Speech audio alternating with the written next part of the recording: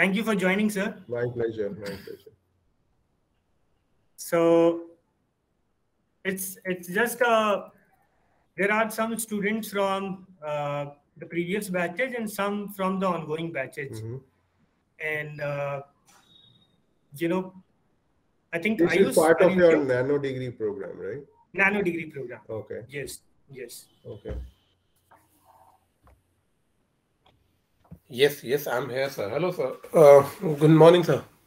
Good morning, Ayush. Okay, so Avinashji, we are waiting for Anil sir also to join from Blue Bolt, or? No. Okay. We can. So we can proceed.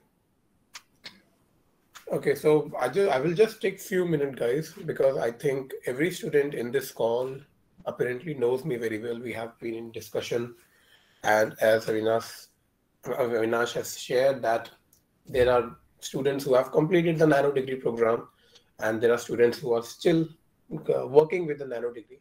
So I thought it's a very good opportunity that everyone can be in this meeting so that they can connect and get some views from Arindam sir regarding the ongoing EV trends and regarding the role of ASGC in this ongoing EV revolution within the whole country.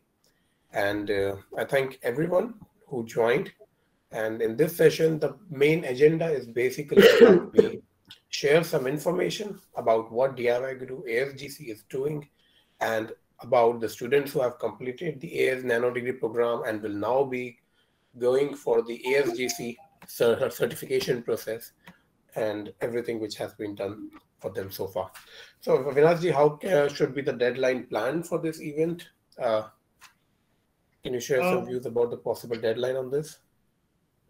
I think let's start with Ame. Ame will start with introduction about how the whole placement procedure happens, and then Arindam sir will shed some light on how we are planning, this nano degree program to be much more,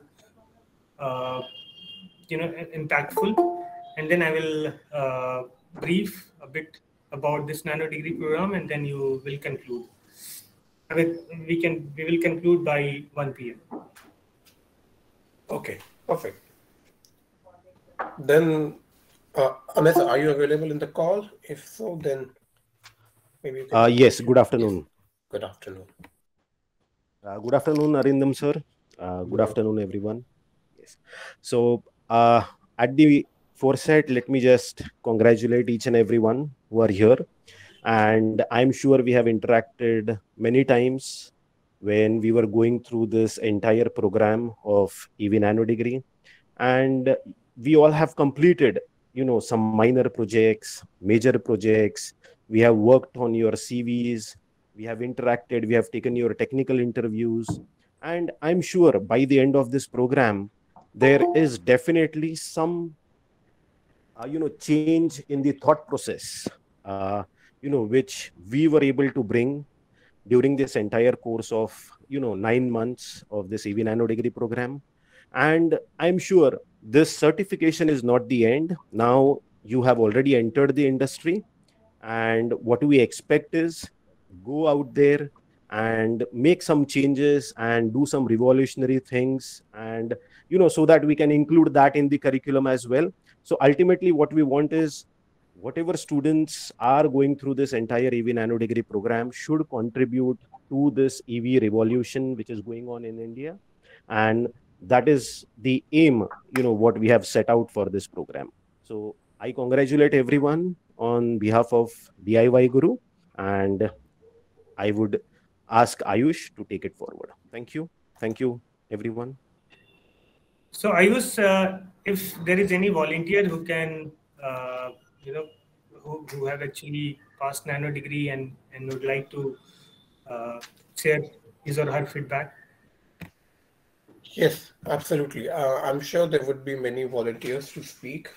I believe, guys, from the participants who have completed nano degree, would you like to come up on stage and share something? Maybe Harshit, are you available? Would you like to share some of your experience? Yeah, good afternoon, everyone. Hello, sir. Arindam sir. Hi. Yeah, so I'm Harshit Thakral, student of EV degree batch of 2021. I'm really thankful to DIY Guru for presenting me with such a nice opportunity to learn and explore the fast booming world of EVs. Through their well defined course, which starts from the very basics like the fundamentals of automobile engineering to advanced topics like dynamics of vehicle. I have learned a lot. Also, their project based learning approach comes quite handy. And also, talking about the mentors, they have also the in depth knowledge of their domain and are also very supportive. So, I, uh, I mean, I just thank once again to the entire DIY group team for their support and mentorship. So Harshit, what are you doing right now during after your nano degree program? What is your current employment status? Yeah, so currently I'm itself employed in the DIY Guru as a SolidWorks trainer. I'm a CAD trainer in the SolidWorks itself, and apart from that, I'm also in the TCS working full time. Okay. So Arindam sir, this is something I also wanted to share with you.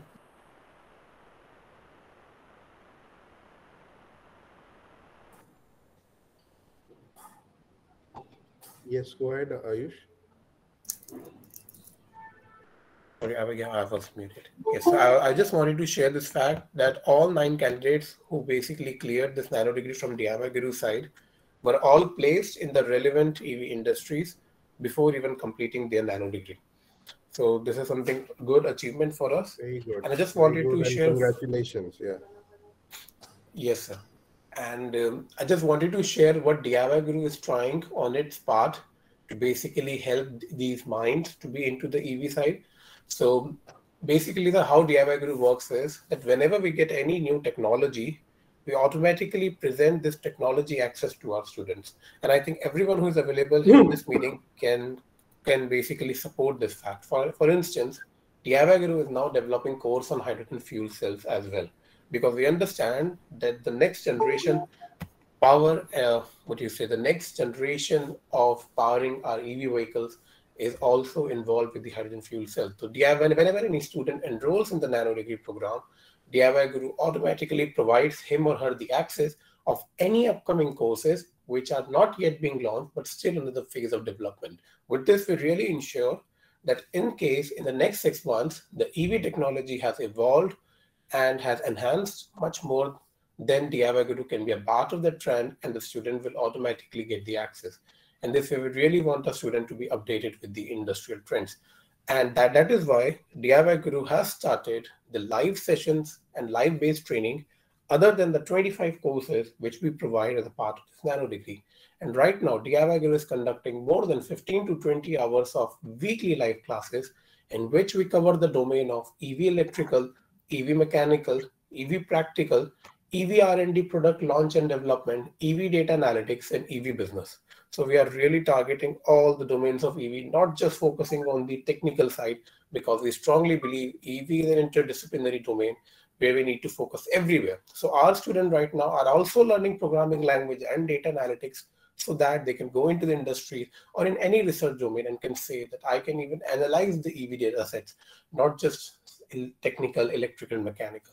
So I think this is the main, the distinction DIYguru is trying to create, taking EV as a product, not just as a technology. And with this, I would now request you, sir, and sir, to please have some views on this. Thank you. Thank you, Ayush, and thank you, Avinash, for setting this up. Absolutely delighted to be part of this, initiative at DIYguru for this opportunity to interact with all of you who've gone through this program or are going through this particular program, which is fairly uniquely designed from a perspective of learning about electric vehicles in this country. Now, why this is very critical and important at this point in time, especially for those of you who want to make a career in the automobile industry, is from a perspective that there will be an existence of electric vehicles going forward, to what percentage, in which categories there will be more penetration, which geographies will have more penetration, which specific energy storage device will be, more adopted. There are many unanswered questions today, of course. But then that is the excitement of being part of a technology that is growing. When we were in college, computing devices underwent a cycle like this. It was much slower cycle. We started off with mainframe computers to desktop computers, to laptops, then handheld devices, and today, everything is seeming to kind of converge into a mobile device from a computing device perspective, or even from a perspective of wearables, that is also catching up to some extent. But again, I mean, there is enough disruption that is happening there as well.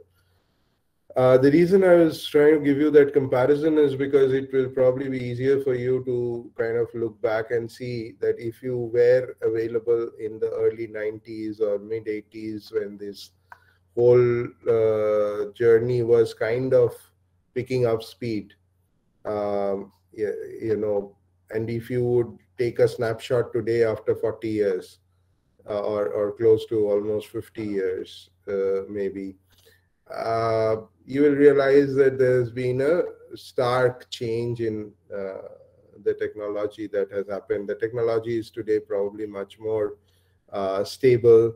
Of course, there are changes happening. Things are becoming smaller and smaller, but at the same time, it's kind of crystallized to a certain amount of form factor, a certain amount of computing speeds, etc. There's, of course, one talks about computing in computing world. One talks about quantum computing and stuff like that. But that again is the next generation or a next cycle of technology development, which has to again go through a similar cycle of evolution or development that one will need to take care of.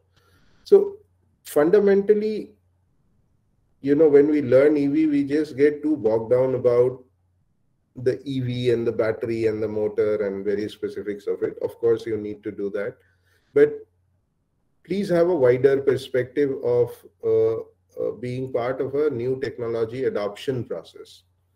And in case of riding a life cycle development of a technology adoption process, you would need to realize that people who are likely to become successful will have one common trait, which is their eagerness to learn and learn about anything new. And some of these may work well in the short term. Some of them may not work well in the short term. So these kind of technologies do have a certain amount of shelf life. Some progress very fast, but then kind of fade away fast as well. Some take a much longer time horizon to kind of become a stable technology, but then probably they survive over a longer. So it's a much flatter curve, let's say, in terms of the technology life cycle.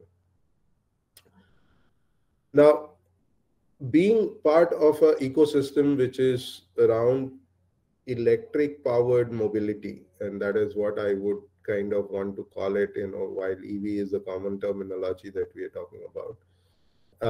Electricity powered mobility is what we are looking at, and the source of that electricity could be anything and everything. So that really opens up the wide horizon of how electricity can be produced and how electricity can be produced on the run or on the go. Today, whatever we are saying as electric vehicle is not really an electric vehicle, because it's not really consuming electricity on the go. It's coming from a stored electricity kind of a format. So you necessarily need to have a battery.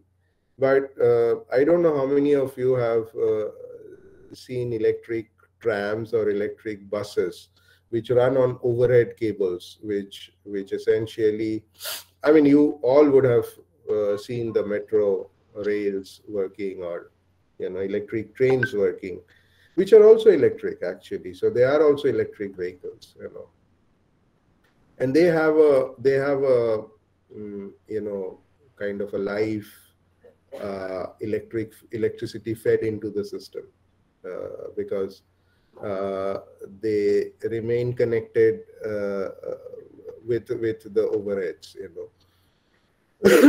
So now 2019, I was in one of the cities in Russia called Kazan, and they have electric buses which have been running for quite some time. And none of them are battery electric buses.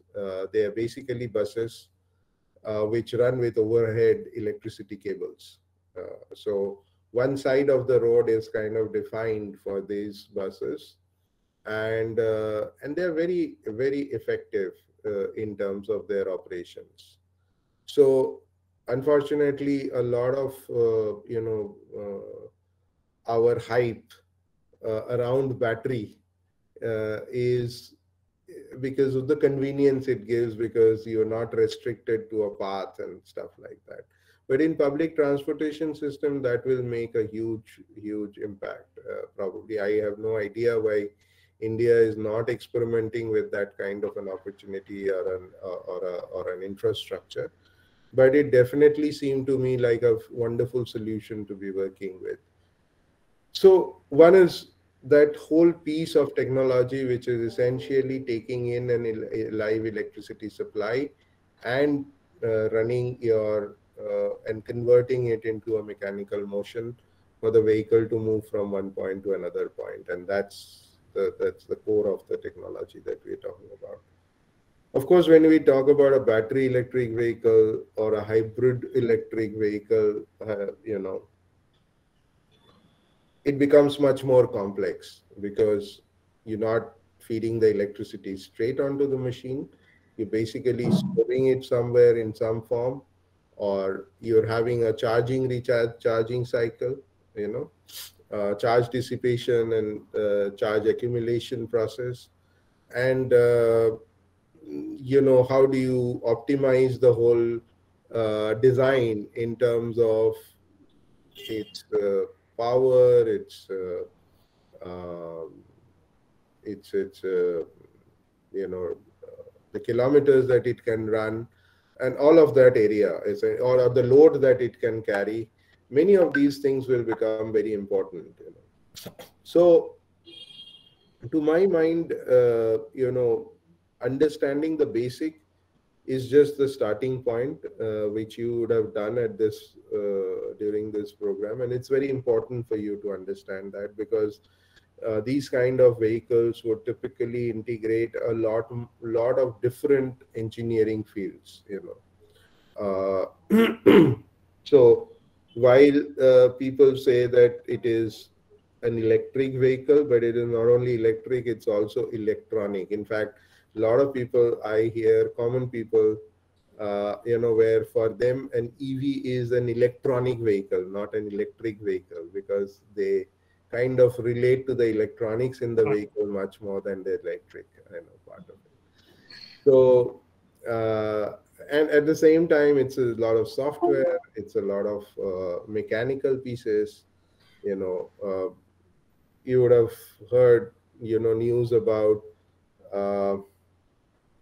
one of the two-wheelers which became very popular very quickly, and it had a very mechanical failure that it was having because of the frame, the strength of the frame. So while it's an electric vehicle, you can't forego the mechanical design part of the vehicle, because ultimately you're converting that electric energy into a mechanical energy, and the vehicle has to sustain that mechanical energy. And therefore its shock absorbers, its weight distributions, its strength of the frame, body, stresses getting generated, So, so all those mechanical stuff also continues to remain important. You know, while we may have done away with the mechanical piece of the engine per se, the IC engine per se, but the vehicle still remains a fairly strong mechanical device, you know, which is supported by electric energy and a lot of electronic control and software controls, essentially. So, and these I'm pretty sure will have a lot of development as we go forward. I do see a lot of you probably should be able to play a very significant part of this journey within our country. I'm not sure if many of you are aware of this.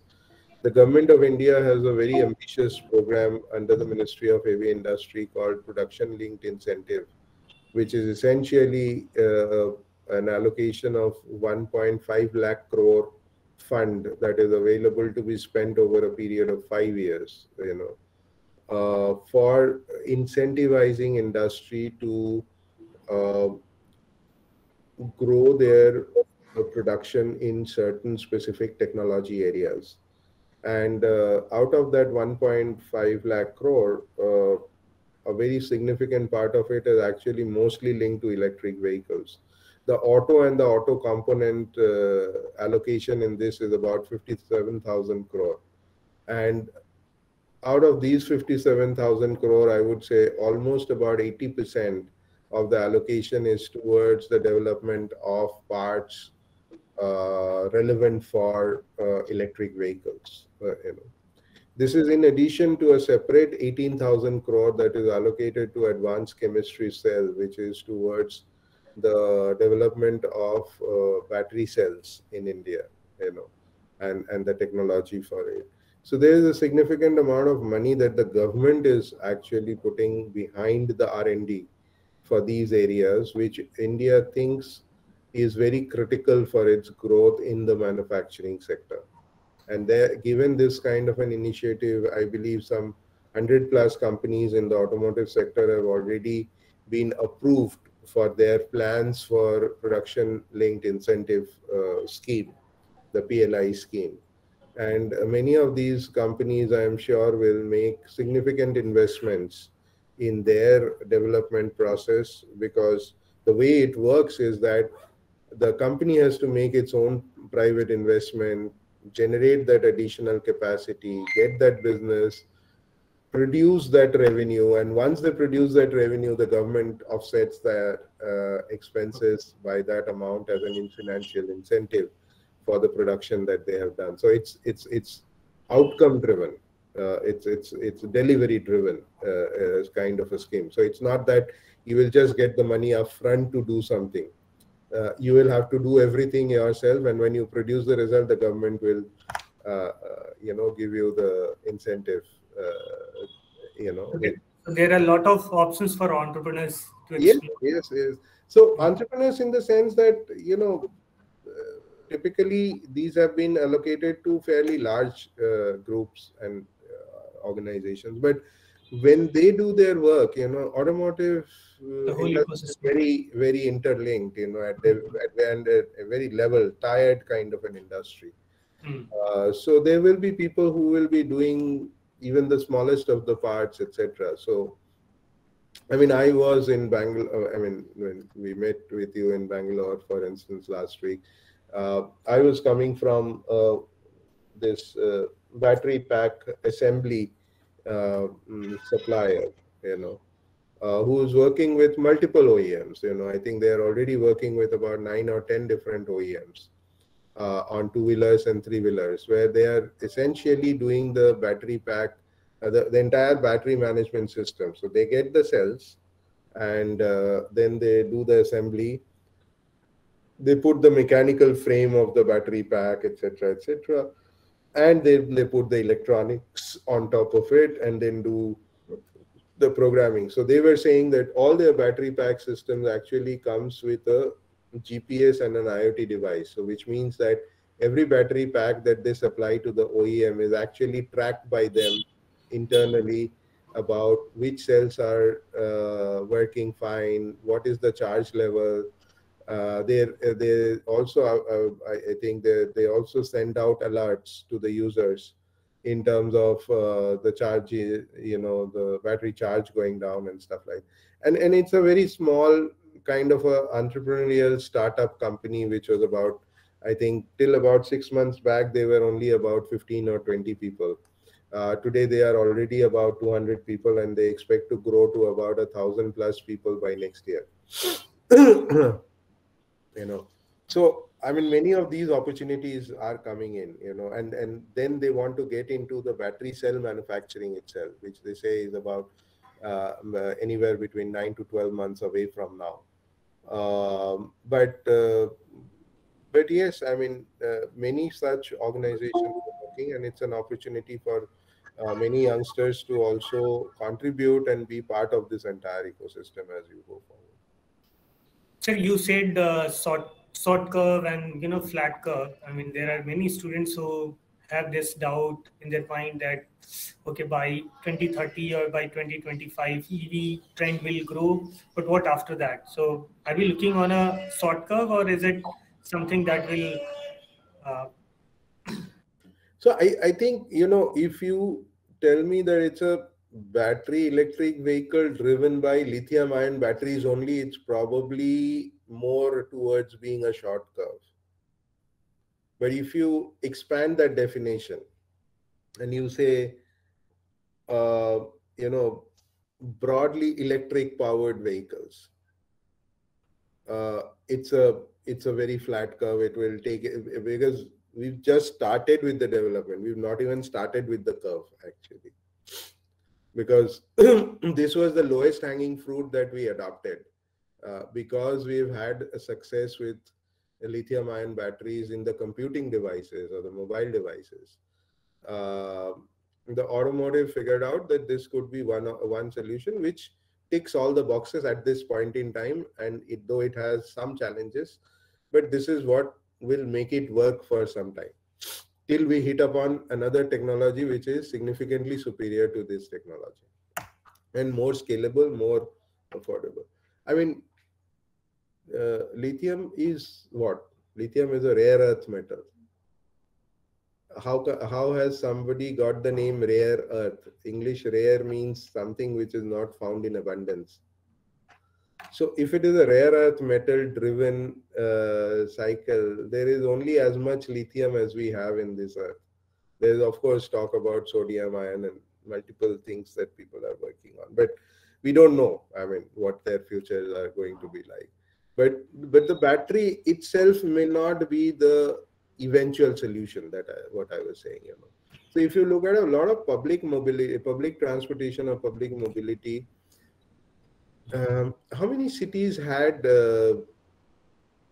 metro connectivity about maybe 15 years back in India? Delhi was there, right? No, probably 2 cities, Delhi and Calcutta. Calcutta. Today, I think almost about 30 cities in India have metro connectivity. Okay. And in each city, the penetration is increasing, and the number of cities are also increasing.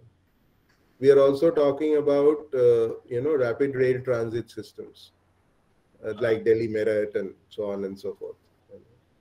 We're talking about bullet trains and all that. So mobility in a large way, that impact is going to happen. I mean, if that happens, and India has typically been a more rail prone, people find rails much easier to connect than to cars, essentially. Of course, of late, people have gotten used to driving cars. Highways have become better and stuff, so on. So I think both will exist, both will grow, but at the same time, you will need to see how electric vehicle technology is working. And the moment you say electric vehicle, a lot of people get constrained by the two-wheeler, four-wheeler kind of a thing. I say that there is so many applications. You have a golf cart, which is also an electric vehicle. You have, I think the airports, the Delhi airport recently did a electric powered autonomous pushback vehicle. which is now believed to be a very significant contributor that can emerge for future in terms of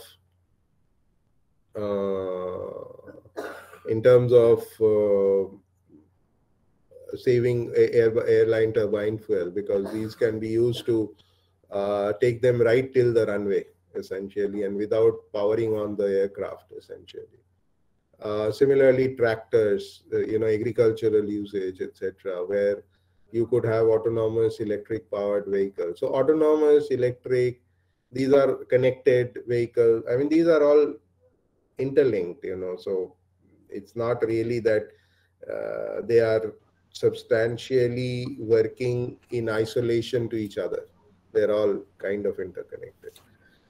So I think this whole vast ecosystem itself is undergoing a tremendous amount of change in terms of how automobiles are going to be used, and what are some of the application cases, etc., etc.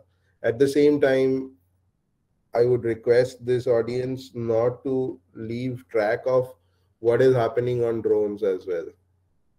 Because earlier, on road we had vehicles, and on air we had aircrafts which were at least, if nothing else, 15,000 feet above the ground. But today the drones could be about 100 feet above the ground essentially. So I mean, whether you call it a automobile or an aircraft, I don't know. I mean, it is not neither actually, but they are talking about drone taxis and drone deliveries. Some experiments is already happening, so we never know what is it going. Yeah, tomorrow you might even feature a vehicle which could be it could be partially driven on road, and partially it could transform itself to a drone. Right. Okay, so I don't know, maybe. So we may not need bridges, because you can drive till the end of the river, then become a drone, fly over the river, and then kind of back again on the road. I don't So, know. sir, there are some of students who are from Kia Motors, Hyundai, and Tata as well. So, what future trends do you see for them? They are all working professionals Okay. And in manufacturing or engineering from functions? different domains. Yeah. Okay. So now I think, see, in the industry, again, you will have different functions, and in different functions, there will be different challenges.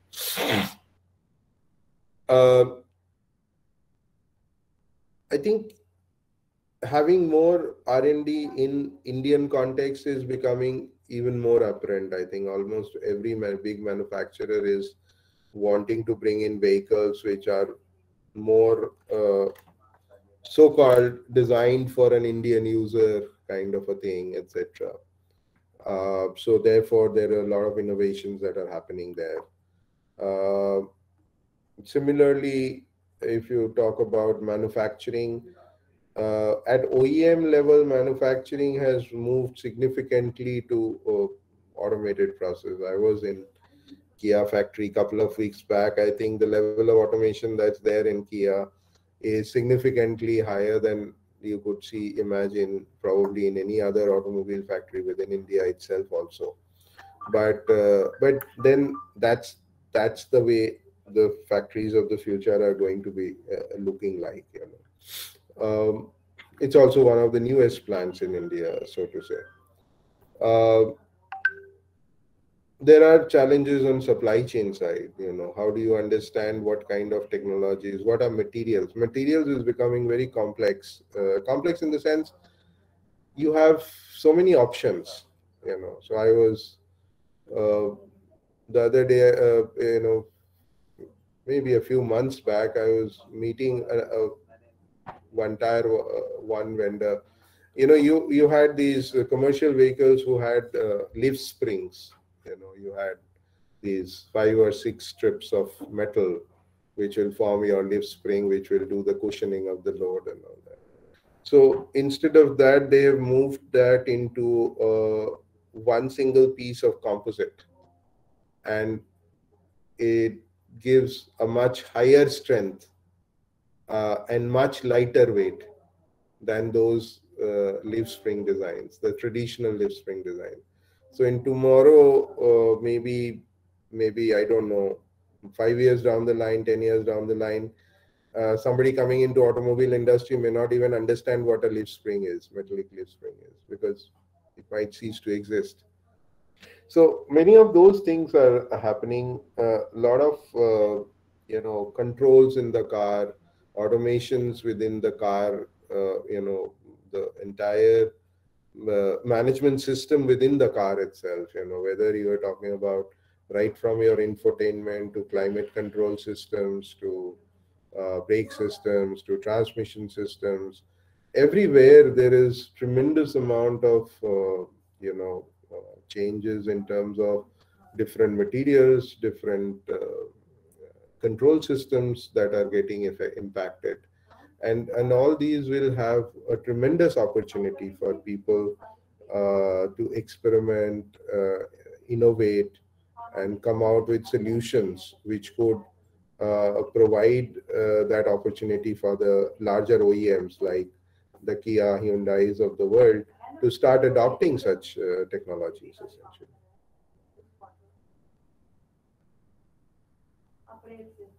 Thank you so much, sir. Yes, sir.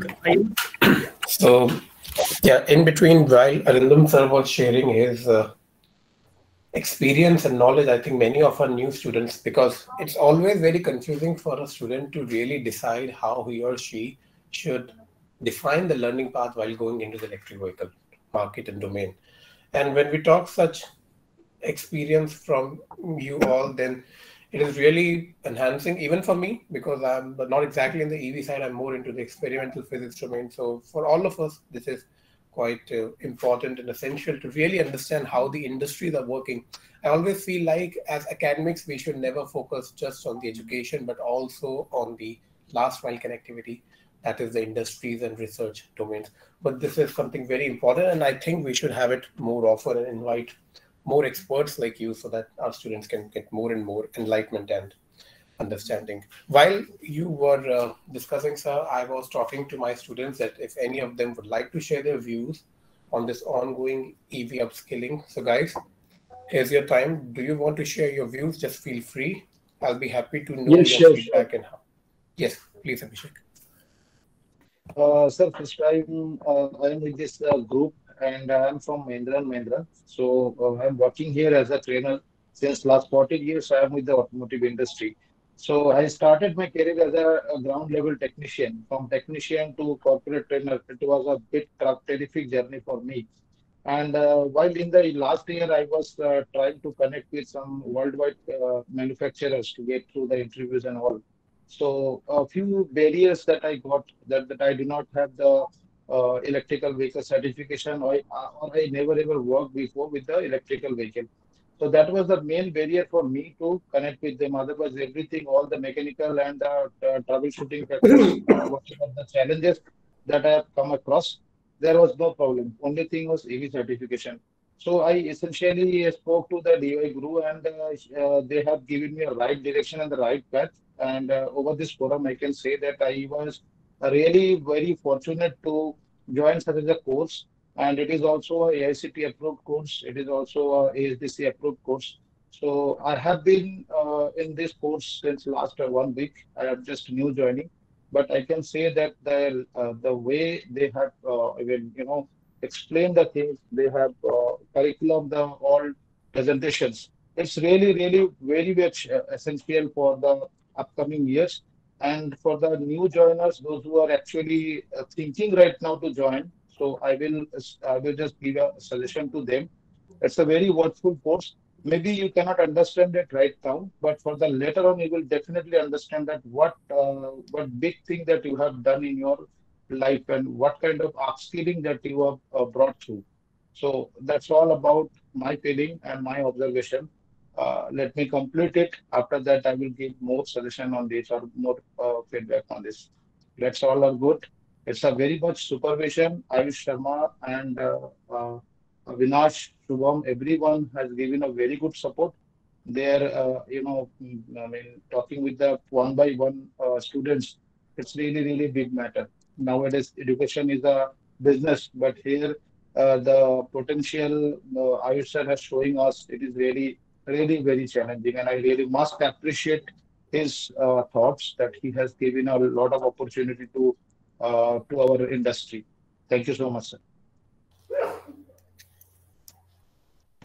Thank you. Yeah, Thank you, Abhishek. thank you, Abhishek. I wasn't expecting this from me, but yeah, thank you very much. Guys, anybody else would like to Yeah, share something?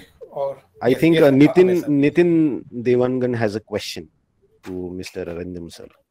So Great. yeah, good afternoon, everyone. And first of all, my pleasure to hear Arindam sir. I think I heard you in multiple location, but seeing you, it's my pleasure. Couple of things about me and also with this organization I'm engaged with. So I am Nitin Navangan and I work with John Deere as a tech lead in computational fluid dynamics division for last 13 years. And I got to know about this course I think 5 6 months back, and I was following up with guys here and there, and with a lot of approvals. I think overall the team was very helpful, starting with Vinita and then other guys, and finally I got into with a lot of approvals from my organizations. Uh, uh, Really, the overall my learning experience in last 2 months is huge, and I think the first day I met Avinash and I said, really, I don't know anything. How much you can teach, I don't know. Even if I learn 5%, it's good for me. But I guess I moved beyond 5% and at least understood a lot about electric. I was a pure or core mechanical and thermal engineer, passed out from IIT, then studying and then no, doing a lot of analysis work only. So overall, I am on the course front. I guess the Python all electric uh, classes, online classes are really going well, and I really appreciate efforts that has been made to build this course. It's a huge effort done by this team.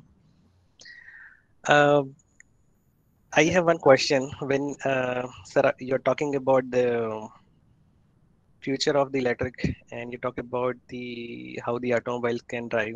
Being a construction equipment analyst or maybe working with John Deere, Mm. we build usually tractors and then also construction machines like backhoe loaders. My question was that how do you think about the electrification in construction equipments, like someone like a JCB, Caterpillar, Volvo are designing backhoes, excavators, right? They see that can be converted into electric, and then also what are the challenges that is faced in front of that they cannot launch to Indian market. Yeah, so no, I think good observation, Nitin. Very happy to hear that you're finding this course useful. Um, and See, if you look at the infrastructure equipment, which includes the construction equipments, there are specialized equipments for building roads, ports, etc. So let me broadly classify this as infrastructure equipments kind of a segment. Uh, I think there will be significant opportunities for some of these vehicles to go electric as well as to go autonomous. Uh, there are certain areas that we'll need to still do a lot of work. I think certain instances, especially like when you were talking about JCB, I mean, in terms of excavators, etc., you will need a certain amount of power, etc., that will be required to be pushed, and whether to produce that power, is it better to do it with electrical energy, or you want to convert it through the traditional IC engine side, diesel engines or whatever. Those are things that we'll have to look at. Logistics sector, in terms of material handling equipments, a lot of it has already gone into electrification. So you have electric forklifts. So both electric and autonomous and connected. I think these are kind of getting connected to each other also.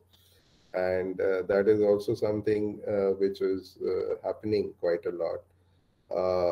So a lot of these warehouse management equipments, etc., material handling is becoming fairly automated using electric power, and also being connected so that they can be remotely monitored, controlled, programmed, etc., etc.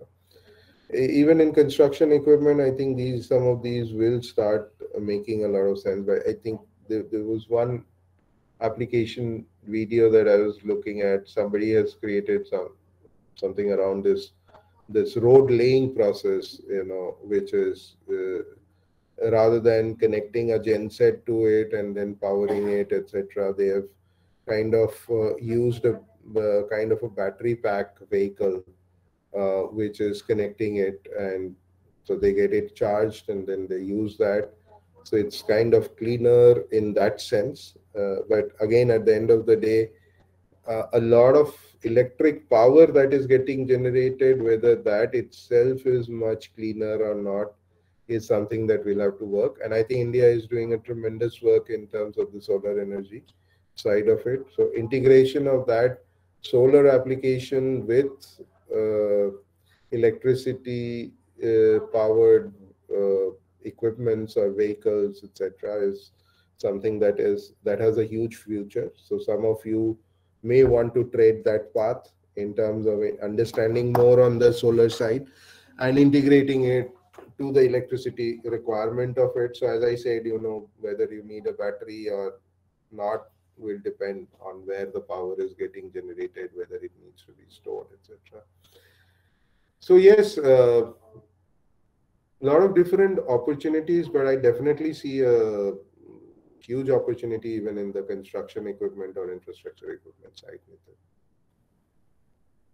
it. I hope Thank you, sir. it answers some part of your thought. Yeah. I appreciate it. Yeah. Thank you.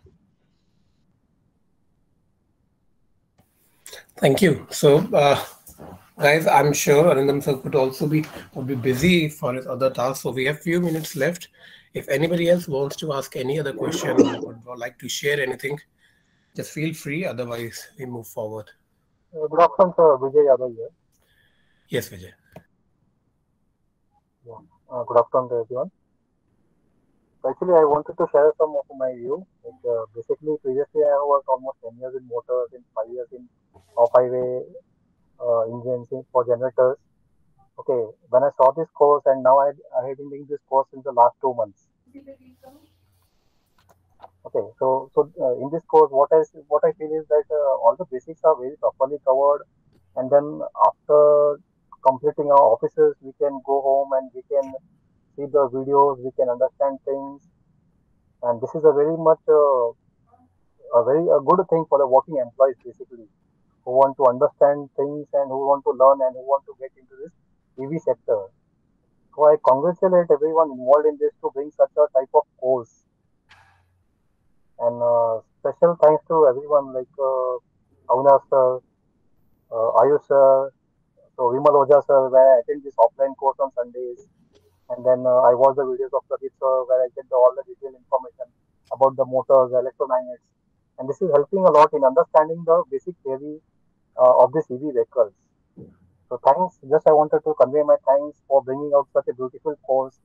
So last year I had completed this automotive courses. If I had got to know about this course earlier, like in the last year itself, I think that I would have completed this course till now. Thank you, Vijay. And thanks to everyone involved for bringing out this lovely yes. course. So Arindam sir, Vijay is referring to the offline classes because DIYguru is also conducting offline trainings to those who would like to study at the center, and then we have live trainings over the Zoom and the WebEx platform who are not able to attend because of employment, and then we have the set of online courses. So we are trying to cover all. And guys, from all of your side, we would also like to thank ASDC because in the end, we all got the confidence that the DIYguru Nano Degree program is good enough because it is supported and validated by ASDC. This is one of the main foundation pillar of DIYguru as an organization. And without such support from ASDC, it is always difficult for us to keep on continuing working in this domain. So thank you everyone for your doubts and queries and suggestions and views. So for those who have clarified the DIYguru examination, you shall now receive a provisional certificate from DIYguru stating that you have completed from our side. And then the team from ASDC will contact you for the upcoming processes. I believe ASDC would also like to have an assessment from their side to judge your expertise and see how well you have been doing in this EV sector.